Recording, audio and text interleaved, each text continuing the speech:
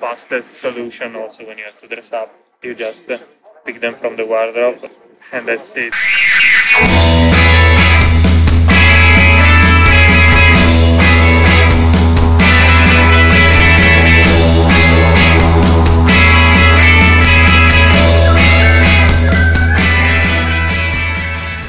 Surprise! Today, due to some technicalities, we record open air, and it's also for you a chance to see that I look handsome, also under natural light, and I don't need studio light for that. Today, we are going to talk about folding or hanging clothes, because lately I got a question about this.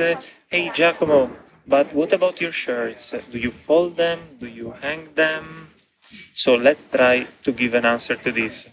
First of all, we have to understand that the answer to this question reflects our lifestyle.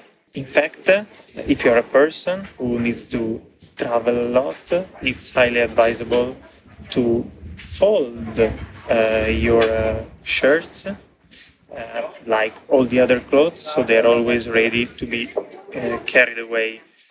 Of course, this has the downside that you might find signs of folding on your clothes, and when you're wearing a shirt like this one, a linen shirt, well, maybe it's not a good deal, and before to use it, you will need to give a refresh with the iron. On the other hand, hanging a shirt, of course, doesn't create wrinkles on the textile, but I tell you that if you're very picky how your collar looks like, well, you might be not very satisfied with a collar that hanged for a lot of days.